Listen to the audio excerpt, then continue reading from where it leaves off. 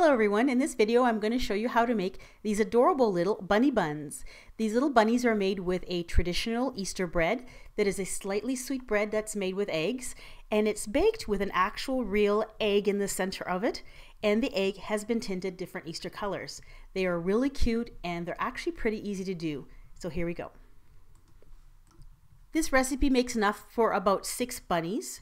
So you will need 6 eggs. The eggs are raw, they have not been boiled, and I bought one of those Easter egg tinting kits at the grocery store, and I tinted the eggs different colors.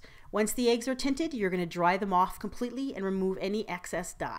And now on to the bread recipe. You will need 2/3 of a cup of milk, then add 2 tablespoons of butter, and then put this in the microwave and heat it until the milk is warm to the touch and the butter has started to melt. In a large bowl, you're going to place 7 grams of yeast, that's 1/4 ounce or 2 1/4 teaspoons of yeast. I'm using something called quick rise instant yeast. And what's great about this yeast is you don't have to proof it first. You don't have to mix it with liquid. You just throw it right in with the flour. If you're using a different kind of yeast, then you should follow those directions.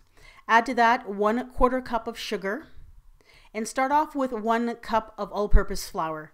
You will need approximately 2 1/2 cups of flour in total, but you're going to start off with 1 cup.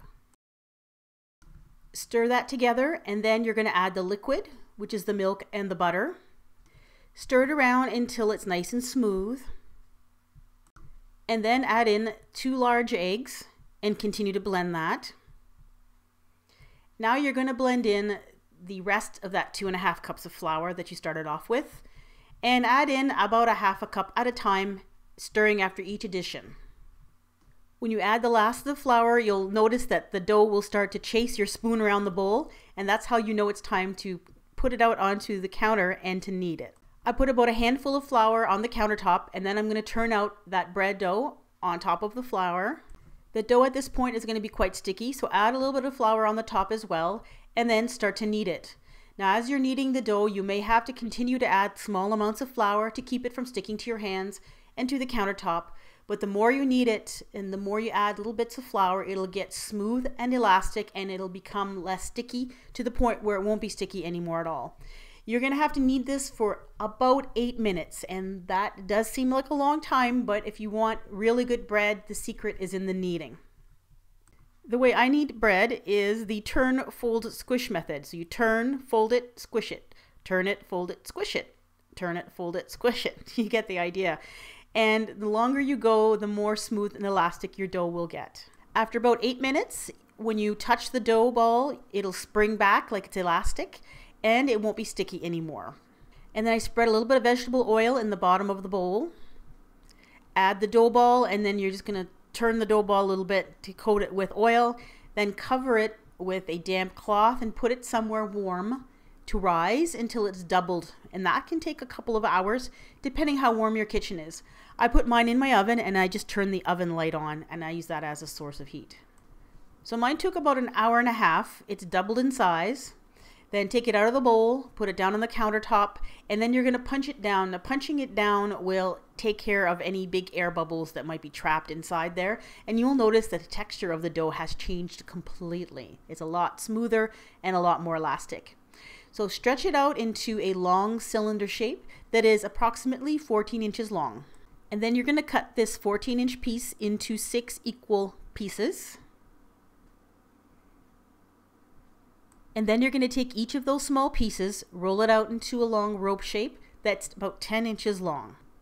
Then cut 3 inches off one end, and then cut off another little piece that's only about 1/2 inch long. The little tiny piece will be the bunny tail. The second largest piece will be the bunny head and ears, and the larger piece is going to be the bunny body. And then take that bunny body piece, that longer piece, and stretch it out so that it's at least 8 inches long. And then you're going to take that 8-inch piece and you're going to form it into a circle shape. Now, in order to glue the 2 ends together, you're just going to brush on a little bit of beaten egg and then just join the 2 ends together and press them together and pinch them together to make sure it's well attached. This will be the body of the bunny. Then you're going to take that second largest piece and you're going to form it into a head with a little bunny ear sticking out of it. Brush it with a little bit of the beaten egg and then stick it to the body piece. And just make sure that they are attached.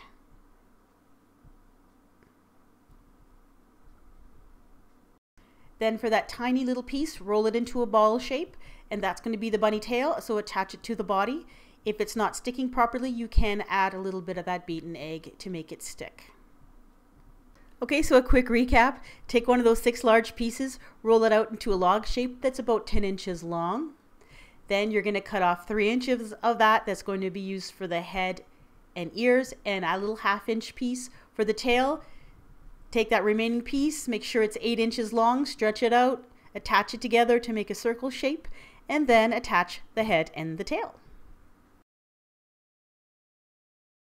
And then cover up all your little bunny pieces with a damp cloth, and you're going to let it rise for about another hour until they've almost doubled in size. And there they are after about an hour. They've almost doubled in size. And if you notice, I made 4 bunnies, and with the other 2 pieces, I braided them together to make like a ring shape. I wanted to try something a little bit different.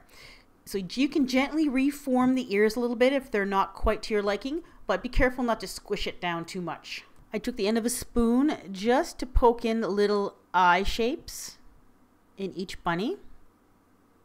And then I brushed on some of that beaten egg onto each bunny. And what the egg wash does is it gives the bread a really nice golden color and makes it shiny. And then you're going to take one of those raw tinted eggs and just gently place it in the center of each of the bunny bodies. I also added an egg to that wreath shape that I made. And then you're going to bake these at 350 degrees for about 20 minutes until the bread is a nice golden brown.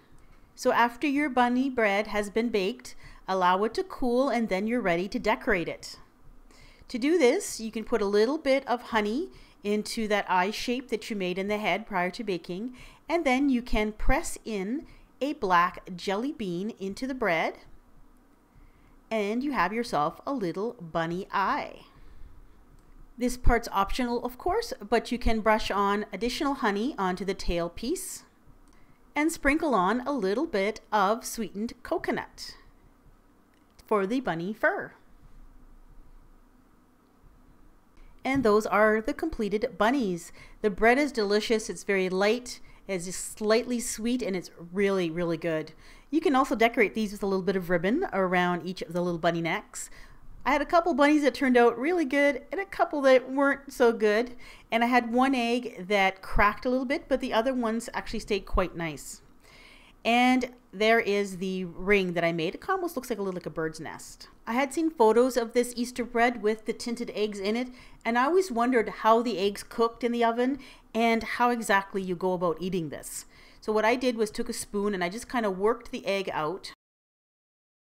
And when I peeled the egg and cut it in half, I realized it was perfectly cooked. So what I'm going to suggest is that you can slice that bunny bun right in half, toast it, put some butter on there, and you've got yourself toast and eggs.